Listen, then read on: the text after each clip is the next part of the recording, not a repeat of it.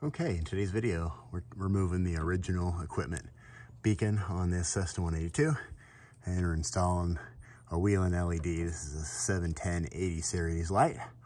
Let's get to it. Take your screwdriver, take these screws out.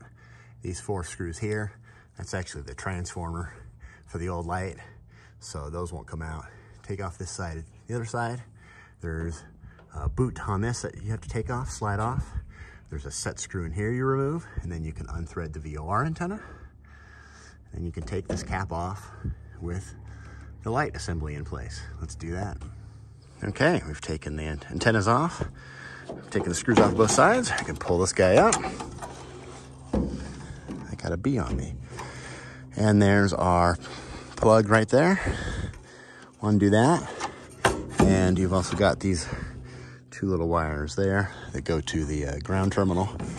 We can cut those and we'll take this, get this cap free. Now be careful, these caps, they are fragile ABS plastic, and they do have a tendency to want to crack, especially because they're old. So be careful with that. Let's get this apart and we'll get this on the bench. Okay, I have the cap here on the bench. We've taken the old system out, put all the parts to the side. Here's the new mounting plate. It comes off the new one. You have to disassemble it a little bit to get this plate. And here on the installation instructions, it'll say right here, you need 4 number 6 32 screws. And you can see this has 8 holes in it, so you can mount it a myriad of ways. But this old plate that's in there only actually has 2 nut plates on it. So we're going to have to add 2 additional screws. Also, this nut plate takes number 8 screws. So we could either modify this plate to accept number 8 screws, or we could modify this ring with number 6 nut plates. We're going to keep the number 8 nut plates, and we'll drill out these rivets, and we're going to place them with number 8 screws and nuts, and that's what we're going to do on here. But it does say 4 screws, so don't think you could get away with 2. I mean, 2 would probably work, but then you didn't install it per the instructions. So we'll do that, and we'll get the new beacon mounted up on here. Okay, so I have the new one mounted. There are little tiny lock washers going to these screws that are easy to drop when you take it apart. I'm missing one. Dropped it already. So that's mounted. These 4 holes here were where the old transformer box was mounted, and this is what failed on the old light. And so you can do whatever you want to cover those up. I'm just going to put nuts and washers back in there to cover the holes, and then we can begin wiring it up and reinstalling it. Okay, so back here on the airplane, took a bit of a rag. We cleaned up all the dust and dirt was under here. And we've got our meter. We've got the beacon light switch on, so we can verify which wire right here. And it's hard to see through that little Molex plug, but it's the red wire. The red wire has 24 volts, so that's gonna be our power wire. What we'll do is we'll get in here. We don't need this plug anymore, and of course we don't need that yellow wire, and this other wire that goes to it goes to a resistor. Now it's part of the old transformer system. We don't need that, so I'm going to cut this off. I'm going to put a connector on this red wire. We also have this little terminal here with a bunch of ground wires going to that. We're going to take all those off, and we're going to make just one. And so we'll have 2 wires. We'll have our hot, goes to our power supply, and we'll have a ground terminal that goes there. And we can hook those up to the new LED in it. So I'll work on that next. Okay, so we cut back the tubing that was on this bundle of wires here. This clamp, the screw for that holds a new wire. It's the ground. And typically I like to put a pair of hemostats on this wire to keep you from dropping it down in there. I actually dropped it in there and was able to get mechanical fingers to grab it, but if that fell way down in there, it'd be a pain in the ass. So put something on that to try to keep it from falling in.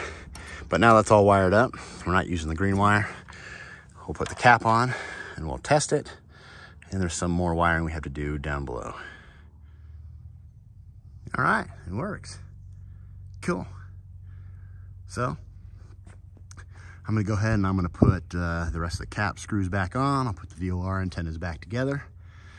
And not too particularly important, but under here is a resistor for the old light system. We could remove it. You don't have to. It's not hooked up to anything anymore, but we'll take that apart and remove it. Okay, with this cover off, here we have the resistor.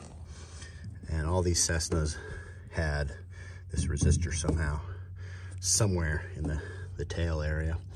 And this is part of the old transformer system. This is the green wire that on the other side we took out, are not using. You can disconnect it. I mean, it doesn't go anywhere. The other end goes to the ground. I mean, this is literally doing nothing. You can take it out if you want. If you took this out, maybe secure this wire, or remove the wire if you wanted to.